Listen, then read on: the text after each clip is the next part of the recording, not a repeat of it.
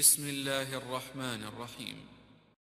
شهر رمضان الذي أنزل فيه القرآن هدى للناس وبينات من الهدى والفرقان.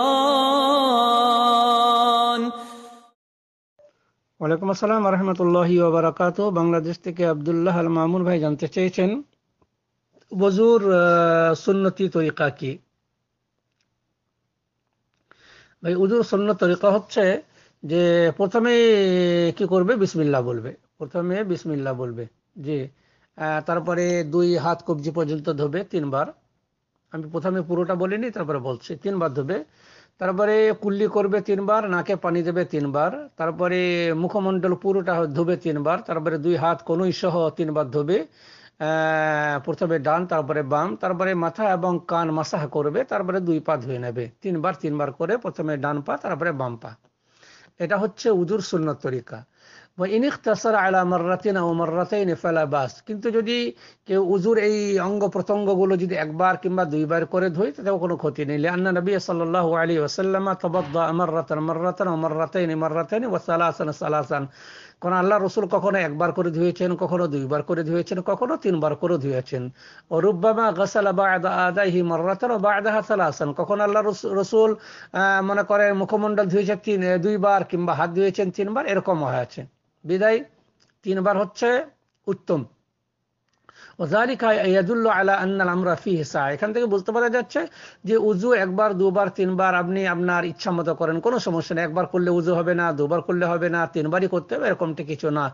জি, লাকিন আত-তাসলিসা আফদাল। তবে প্রত্যেকটি প্রত্যঙ্গ অঙ্গ 3 বার করে ধোয়াটা হচ্ছে উত্তম। ওয়াহাদা ইযা লাম ইয়াহসুল বাউলুন আও গায়িতুন ফাইন হাসালা শাইউন মিন যালিকা ফাইন ইয়াবদু বিল ইসতিনজাই সুম্মা ইয়াতাওয়াদ্দাল উযু ওয়াল মাযকুর। আর জি, উযু করার আগে আমাদেরকে পেচ্ছাপ পায়খানার প্রয়োজন হলে সেটা সেরে নিতে হবে, তারপরে উযু করতে হবে। জি, এটা হচ্ছে উযুর নিয়ম।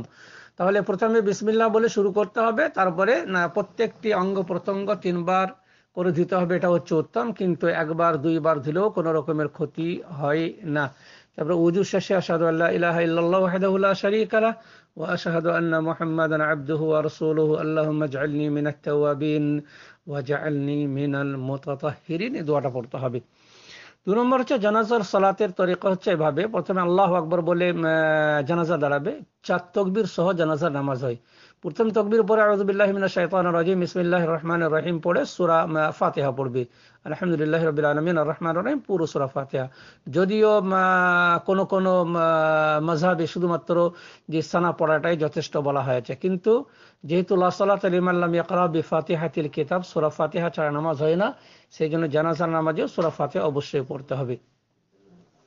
সূরা ফাতিহার পরে তাকবীর দেবেন, দ্বিতীয় তাকবীর পরে আল্লাহুম্মা সাল্লি আলা মুহাম্মাদ ওয়া আলা আলি মুহাম্মাদ, পুরো দরুদটা পড়বেন। তারপরে তৃতীয় তাকবীর দেবেন। তৃতীয় তাকবীরের পরে আল্লাহুম্মা ইগফির লি হাইয়িনা ওয়া মাইয়িতিনা ওয়া শাহিদিনা ওয়া গায়িবিনা ওয়া সগীরিনা ওয়া কাবীরিনা, কিংবা আরেকটা দোয়া আছে আল্লাহুম্মা ইগফির লাহু ওয়ারহামহু ওয়াআফিহি ওয়া'ফু আনহু ওয়া আকরিম নুসুলাহু ওয়া ওয়াসসি' মুদখালাহু ওয়াগসিলহু বিল মা'i ওয়াস সালজি ওয়াল বারাদ। এই দুটো দোয়ার মধ্যে একটা দোয়া কিংবা 2টি দোয়া পড়তে পারেন। তারপরে চতুর্থ তাকবীর দিবেন আল্লাহু আকবার বলে, তারপরে ডান দিকে বাম দিকে আসসালামু আলাইকুম ওয়া রাহমাতুল্লাহ, আসসালামু আলাইকুম ওয়া রাহমাতুল্লাহ। এভাবে কি হবে? জানাজার নামাজ শেষ হবে।